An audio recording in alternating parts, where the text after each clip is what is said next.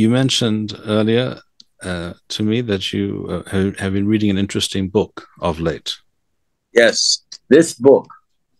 How the West Became Anti-Semitic, Jews and the Formation of Europe, 800 to 1500, by Ivan G. Marcus. Right. Tell us about it. It's a Princeton publication, Princeton University publication.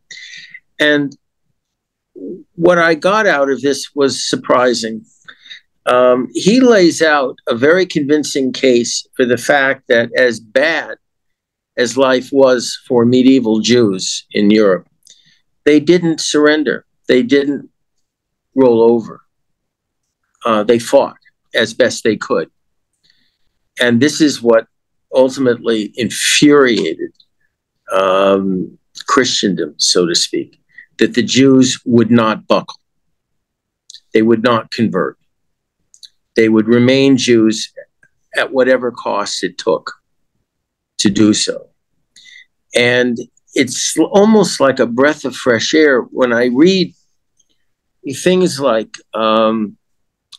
just a quick quote, that in medieval Europe, Jews were not passive victims of the Christian community, as is often assumed, but rather were startlingly assertive, forming a Jewish civilization within Latin Christian society that would not surrender. Wow.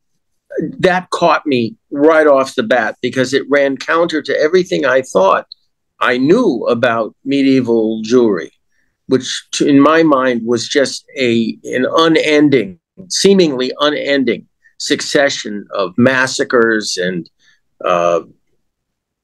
displacements and disputations. He describes the disputations in here, and our guys didn't back off, even at the risk of death, to read some of these disputations where the Christian side was represented by what I call fallen Jews, who for one reason or another chose the other.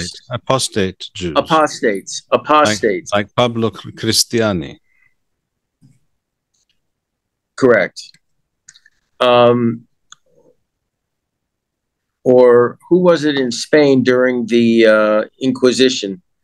I just read about him also. His name started with T. I can't remember his name now. But our people, the proud Jews, stood up to them and backed them down, and then unfortunately paid the price for it. But as I said, it's worth reading this book because a lot of the issues that we're dealing with now with the reemergence into the open of anti-Semitism, I'm not going to call it anti-Zionism, it's anti-Semitism that we see have its roots right here in the Middle Ages in Europe. And the issues might be slightly different, but the intensity of the hatred towards us is unfortunately the same.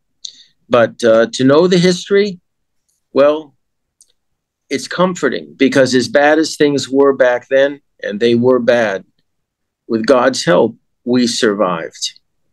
That's an important point, I think, that is shown in this book. With the help of Hashem, we survived. And that's a lesson we have to learn here again in our fight for survival against the Islamo-Nazi fascists. Only with God's help are we going to win and survive. As we shall, Bezrat Hashem, with Hashem's help, today and in the coming days and months and years, we are, after all, still, I believe, in the early stages of a long, drawn-out war, which should, of course, have been executed and prosecuted very differently.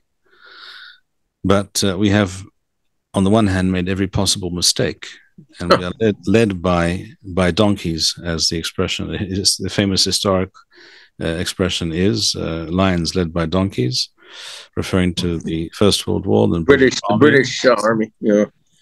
Nevertheless, the Jewish people has within it tremendous reserves of inner strength. And we have always known how to overcome all our enemies, foreign and domestic, as we shall today and in the future, B'ezrat Hashem. Amen. I thank you once again, Yonatan, my friend, for this interesting and illuminating conversation.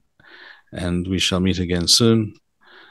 Hayu Baruchim, all of you, all of our listeners, be blessed. May Hashem shine His light upon you. Shalom, u'nisachon, peace and victory. Amen.